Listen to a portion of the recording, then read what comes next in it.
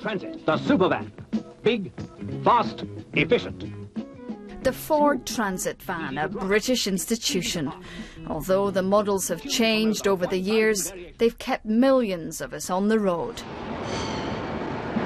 For the last 40 years, they were made here in Southampton, a plant which employed more than 4,000 people in its heyday.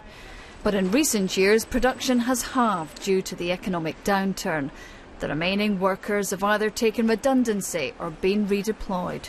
And this week, the last van rolled off the production line, with its longest-serving employee behind the wheel. 45 years has almost gone in a blink, but yeah, immense pride. It's an icon, the Transit, and it's going to be a sad loss to Southampton and the UK.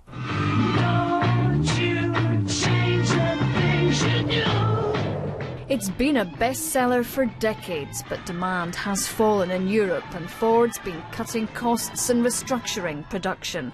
It may have been the backbone of Britain, but the Transit will now be made in Turkey.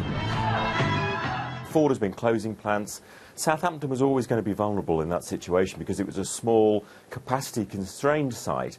Wage costs in Turkey were much lower, and also significant investment has gone into the Turkish plant, which can produce something like 300,000 vans a year, whereas Southampton's producing maybe 20,000.